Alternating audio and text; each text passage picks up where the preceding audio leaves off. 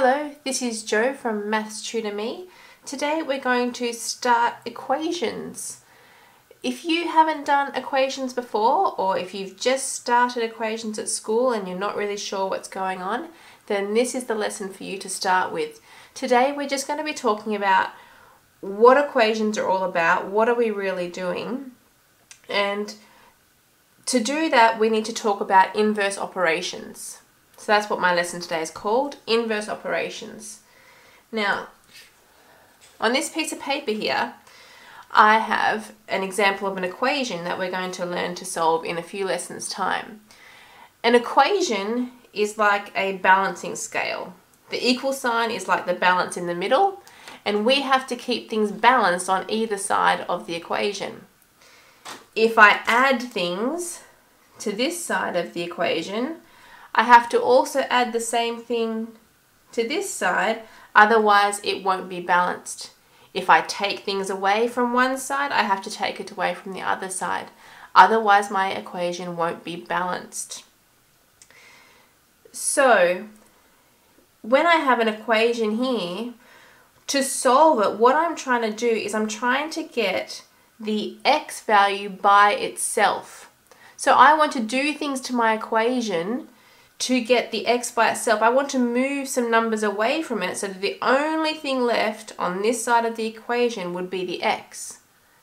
Okay, and to do that we need to do inverse operations. So, before we solve any equations, we're not going to actually solve any equations today, we're just going to practice learning what inverse operations are. So here is my little note here for you to remember. When solving equations, we need to reverse the steps to get the pronumeral by itself. To do this, we need to do inverse operations. So here is an x, and you will have x's in lots of equations that you come across. We need to go, what are we doing to this x to get to this second box? Well, this is quite straightforward. All I am doing is adding 3. If I add 3 to the x, I will get to this second box. Alright, well that's pretty straightforward, but often we have a few steps to get through. Here I have an x. To get to the next box, what do I need to do? Well, I've got an x minus 1, so to get from the first box to the second box, I have subtracted 1. Okay, and then to get from this box to this box, x minus 1, I have the x minus 1 here on the top, and then I've got a fraction coming in here, and a 5 on the bottom. Fractions are another way of saying divide. What we are doing there is we are dividing the x minus 1, we're dividing it by 5. And that is what has happened to build up that expression there. So, that's building up from x, but when we have an equation, we actually want to start with something a little bit more complicated, and we want to work it down so that we have the letter by itself. So here we have something that you might find a bit more similar to what you might find on one side of an equation. H over 4 minus 7. Okay, and we have to try and step by step make this so I just have the h by itself. So this is where we are going to get the inverse. Okay, now h is what I would start with. That has been divided by 4, and then I need to subtract 7. Now I want to go in reverse, so the 7 was the last thing to go on there. So I want to get rid of that 7 first, so that I would just have h over 4. So to get from there to there, what I have done is I have added the 7 on. I add that back on, I've inversed it to get h over 4. Okay, then to get rid of the 4 here on the bottom, I would need to times by 4, and that would give me just the h.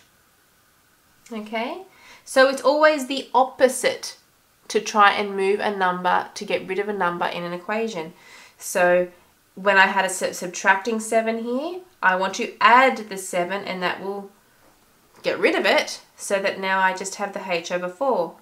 Now that h is a divide by 4, so the opposite of that is to times by 4. And I get to here. All right, and the h is by itself, which is what we're trying to do. All right, hopefully that's making a little bit of sense.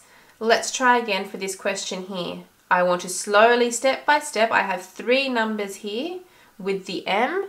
I want to move each of them away one at a time as I go along this diagram here to finally get the m by itself. So let's talk through what has happened to m. m plus 6 is in brackets. That is times by the 2, and then all of that is divided by the 5. So we need to do that in reverse, in the inverse. So reverse of dividing by 5 is that I want to times by 5. And that will give me, that will get rid of this 5 on the bottom, that will give me the m bracket, m plus 6, close bracket. Okay, so it was m plus 6 times 2. All right, so the 2 was now the last thing. So now I need to get rid of that 2. So that is times with that bracket. So the inverse would be to divide by 2. That gets rid of the 2 so that I will have an m plus 6. Finally, I just have the 6 left to move away. And the inverse of adding 6 would be to subtract 6, leaving me with just the m. So I've done inverse operations all the way through there so that m is now finally by itself. Okay, one final question down here. Draw an arrow diagram to show how to get the pronumeral by itself. So we have to draw one of these diagrams here all on our own. So let's start with our first box. Our first box is what we're starting with, 3k minus 1 over 2. Okay, if I start with k, k is multiplied by 3, then the 1 is subtracted, and then all of that is divided by 2. So in reverse, it's going to have to be the 2, the 1, and then the 3 as I go backwards through my steps. So I'm going to need 3 boxes for the 3 numbers. So 1,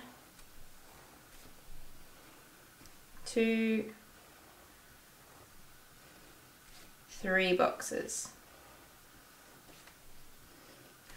Okay, the first one to go, or I should draw my little arrow, shouldn't I? As we go through.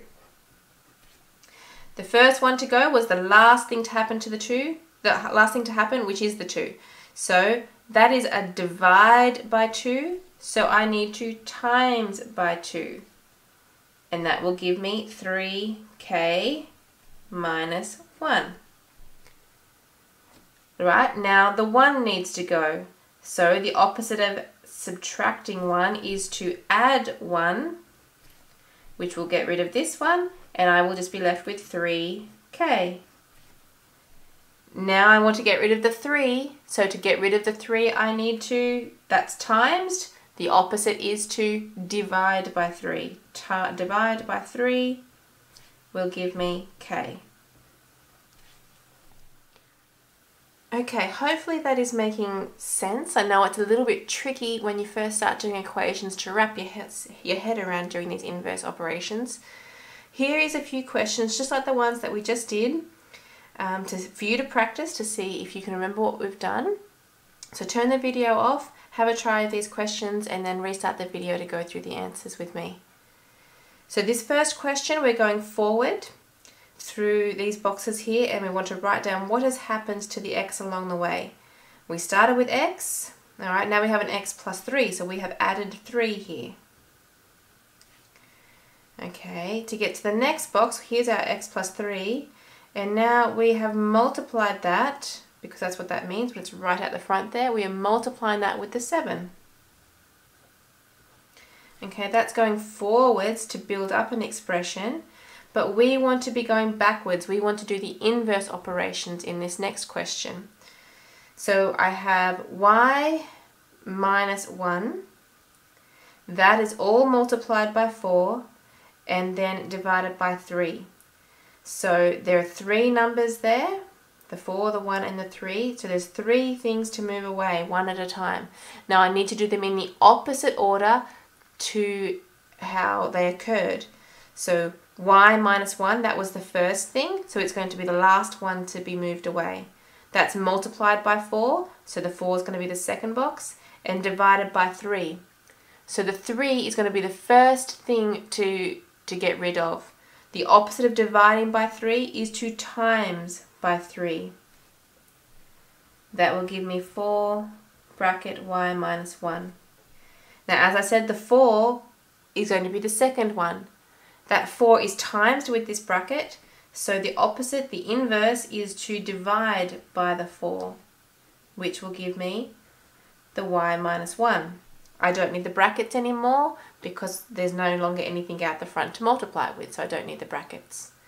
Last of all, I need to get rid of this 1 here. The opposite of subtracting 1 is to add 1.